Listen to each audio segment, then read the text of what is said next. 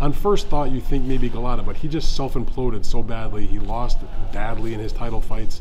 To jest Boks jest sponsorowane przez Blue Mountain Resort w Szklarskiej Porębie i Bino Poland.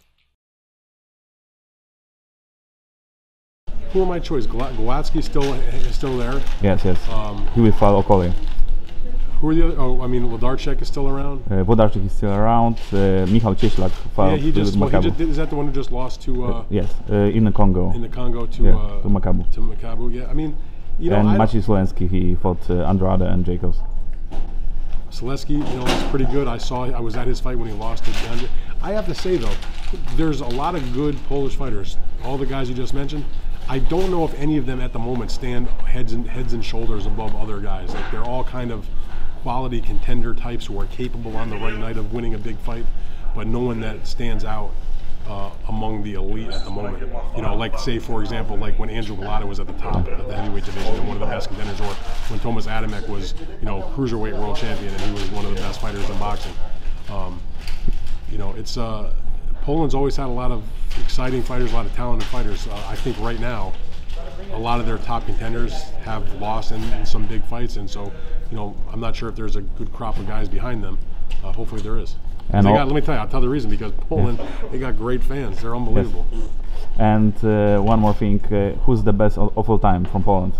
The best of all time from Poland? That's a good question.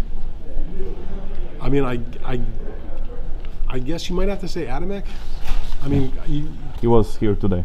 On first thought, you think maybe Galata, but he just self-imploded so badly. He lost badly in his title fights. You know, he fought for all 4 versions of the heavyweight title, got knocked out.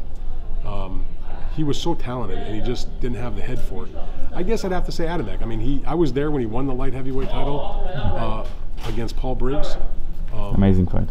You know, I was there when he lost to Chad Dawson, who was at the top of his game at that time. He gave him a solid fight, and you know, was a tricky guy.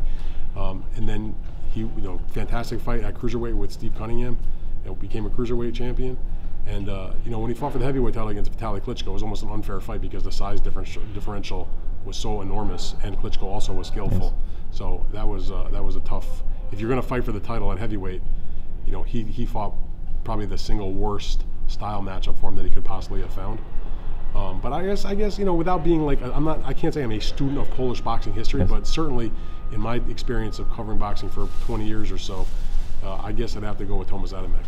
Terrific fighter. Wszystkich fanów boksu zapraszamy na stronę To jest Boks oraz na stronę naszego sponsora Bino Poland.